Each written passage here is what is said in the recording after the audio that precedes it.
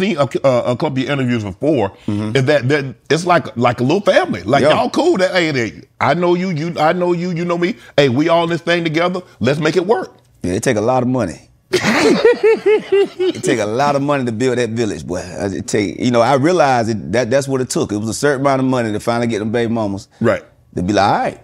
So it was a certain amount of money that I had to really, okay, let me make sure you straight for real, not just a kid. You got a house, you got a car, you got a house, you got a car, and put everybody on the same level, kind of.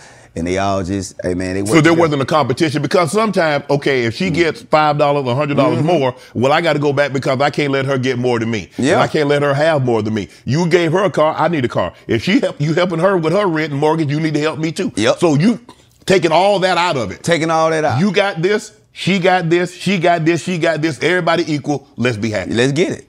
Yep. So when you had the kids 2 weeks apart, so how you go back up there and the nurses see you? They just saw you 2 weeks ago in here with a baby. Yeah, they judge me with their eyes because you know I got to look through the glass again. They just see me, but I'm trying to block my face. They're like, "You was here?" I'm like, "Yeah, don't judge me, please." You left something? Yeah, another baby. So you know it was a small town. Everybody knew. So yeah. Right. So the majority of the women are from Millen and Statesboro. Yeah, Millen and Statesboro. My last mother with kids, she from Kansas City. Yep, Millen and Statesboro. You done with kids? Oh yeah, I'm done now, yeah. Because I thought, you know, you have a dance off, you have a sing off, people were thinking you and Nick Cannon was having a kid off. I know. Hey, see, Nick Cannon's story, he had a lot of kids after the money. Right. So I had some in the street, so I got away some years with the, you know, the regular life. Right. But yeah, I had a lot of kids. I had 7 kids by the time I was 22. So, you know, 7 by 22? Yeah. So 3 of them came, you know, I'm 36 now, so between 22 and 36, last 14 years, I had 3 kids. Right. Well, you should, I mean, so did you lay down at night like, man, I'm 17-year-old, I got a kid. Damn, I'm 18, I got another one. Yeah. I'm 19, got another one. Like, damn. Yeah. I went to the Army the first one.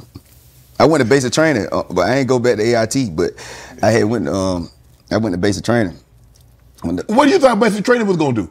No, I had to go. You had to go find I had to go find a job immediately. So, you know, going to 12th grade, I went to basic training on the way to 12th grade. That summer they let you go to basic training. But yeah, I was just like, man, when I had my first son, I was like, all right. And then me and the mother of my kids, their mother, my first kid's mother, me and her graduated together. And my last name Coley, her last name Cooper. So we sit beside each other. And I looked at her.